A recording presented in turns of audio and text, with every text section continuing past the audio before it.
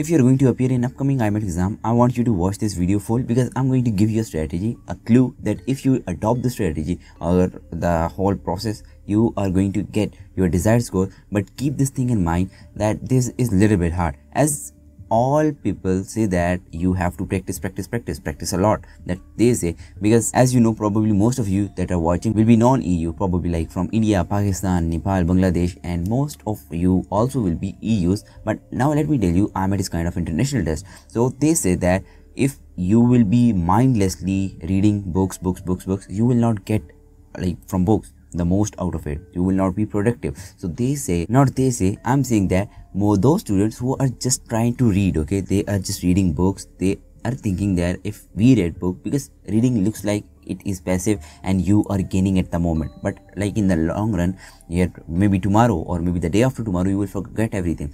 So it is said that you practice. And now what you should be practicing, first thing is past paper questions. Past paper questions are really good. So you are going to attempt all of the past paper quizzes, but after that there are some specific question banks for IMAT and BMAT like question paper, because IMAT and BMAT are similar, although the authorities has been changed, but they are like exactly same as it were in the previous year when Cambridge was making. So now let me tell you, the strategy that you have to adopt is practice. Now let me tell you how I got this. So from my IMAT accelerator students, I got to know, because I was making this IMAT style like questions for them, the mock exams for them.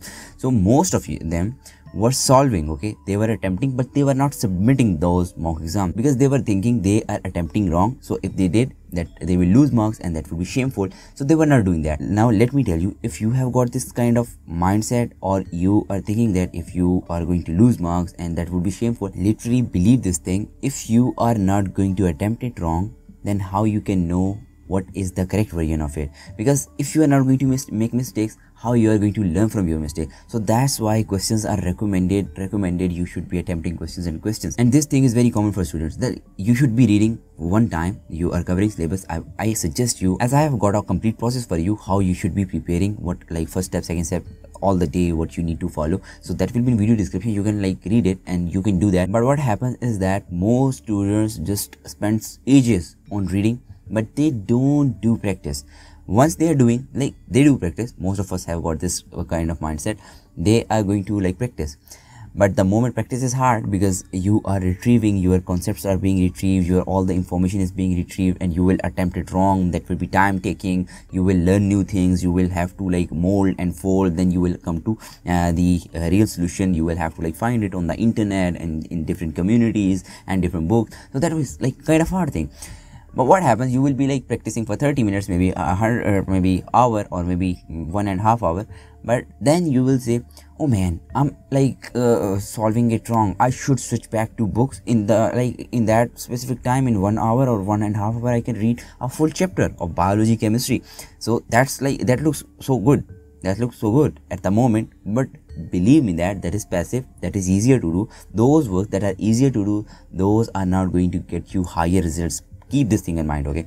So that's why I'm saying, if for example you have got pedigrees question and you are not solving them, because you know that is like time consuming, and you will spend time but you will not come up to a good solution, because most students, okay, literally most students do this thing from DNA. The questions are all must question in IMAT exam. You will see questions from DNA, then there is going to be molecular genetics and inheritance. I have categorized those chapters into inheritance and molecular genetics.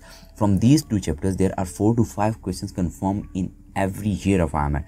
So that's the thing. And here you have got pedigrees, then there is transcription and translation, then there is DNA replication, and then there are tons of other Mendel's laws, and then there are some pedigrees analysis, and you have to like do some sex-linked inheritance, and then there is the patterns of diseases, is if it's X-linked recessive or it's X-linked dominance or Y-linked or maybe any. So autosomal, whatever the diseases are, those pedigrees are important.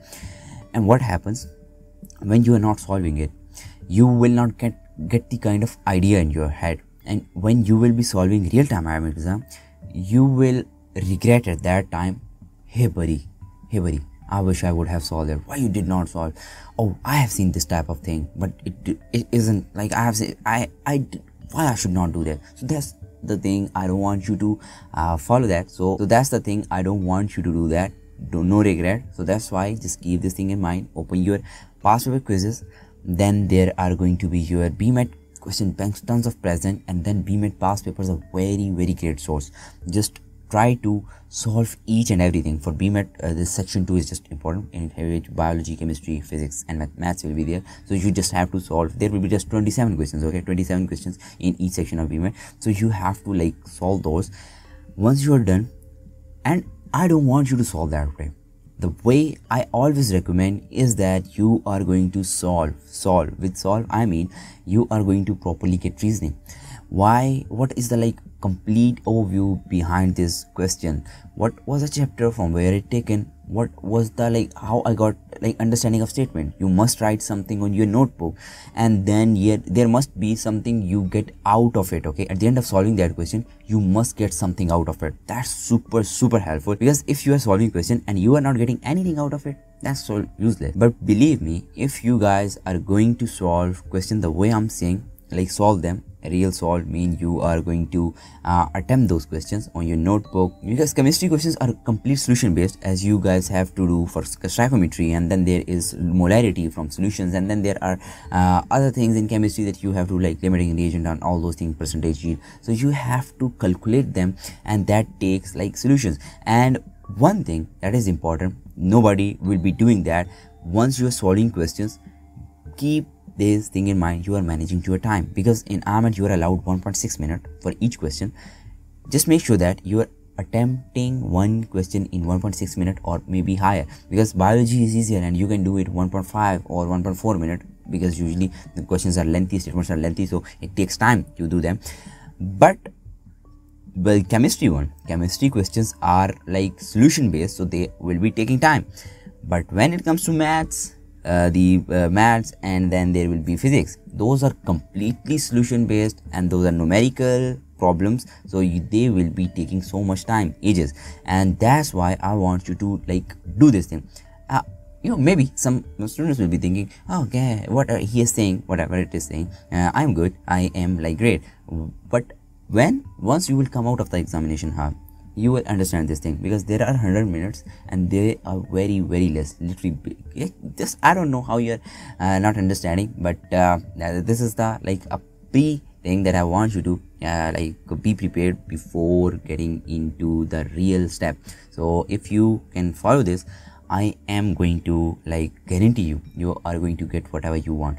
And now, to understand how you are going to solve questions, so I have got asked in my past paper questions for biology, chemistry and logical reasoning. I have explained how you should be solving, what is the way to approach this concept, how you should be doing everything. There are like 35 minutes and 40-minute videos. You can like hop into video description, or you can just check out my playlist. There will be IMAT past paper practice questions, so that will be super great, I can believe. And IMAT 2023 logical reasoning questions, I have like made a video, so you can watch that, and that will be very great for you. So I hope you guys got a little bit value out of it. I'm again saying, do set your direction, don't do passive reading. Instead, focus on more active learning. Try to solve questions. That's the way you will be learning most of the things. So I hope that was like a little bit great. So thanks for watching. See you in next video. Till bye bye. So do check this video out, okay? The complete playlist for practice questions, that will be super grateful. And in the video description you can find the process link, so you can read that, and there will be a picture although, so you can just hop onto that point and you can follow that procedure. I will guarantee you are going to be very great in your IMAT. So see you in next video. Till bye bye.